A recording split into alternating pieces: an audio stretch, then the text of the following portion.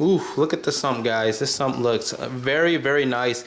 It's white in color here, very nice blue. What's going on, guys? This is Joey Young coming at you another video today. So today I finally got in my sump. Took some time, deciding what I wanted to get. Decided to get something a little bit different, and this is the ice cap 24-gallon sump. Now this sump is actually going to be in my pleco tank, so I actually need a lot more oxygen flow in the pleco tank, so I decided to go with a sump system setup. Right now it's running a canister filter, and it works fine, but I'm having to run an air stone plus kind of a wave maker just to create more oxygen. And I decided, let's go ahead and just make it easy where I can just make a sump, and the sump will help oxygenate the water a lot better. So I haven't done an unboxing video in a while for you guys. I'm gonna go ahead and unbox this sump for you guys. The setup won't happen today, but maybe this weekend when I have a little bit more time and all the parts come in, I'll probably try to set it up this weekend, and a video will come out for that, so stay tuned for that.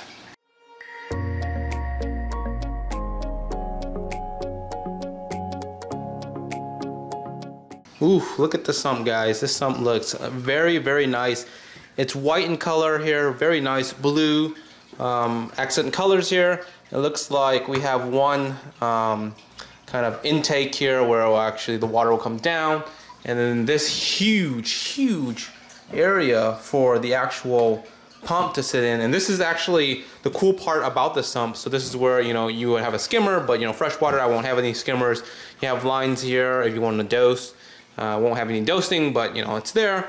But the cool thing about this sump, and why I went with this sump, is because it has a reservoir tank built in. So this has a 3-gallon reservoir tank built in here. Very nice. It has pipings in here and whatnot. So I'm gonna go ahead and take this out.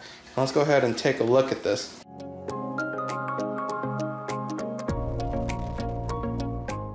So here's the front of the actual sump here. Take a look. Very nice and clear. You can actually see everything. It has a nice little label in terms of the height, because you can adjust the baffle there to figure out how high you want the sump to be. This is the reservoir area. It's very clear, so you can see how much water you have left, and you can see all the way through there to the other side where the actual pump will sit. So the pump actually has a lot of room here, and I'm going to go ahead and test fit the pump that I'm going to be using. All right, so here's the pump. It does fit in relatively easy here. Boom, boom. So definitely for sure it does fit. It looks like it will not allow any other coverage here. So I'm going to put a strainer in here. So I'm going to have to kind of rig up a nice little strainer for the pump so it doesn't, suck up any debris, or I can put a strainer on this side here so that nothing else can get into that impeller here where it'll damage the pump.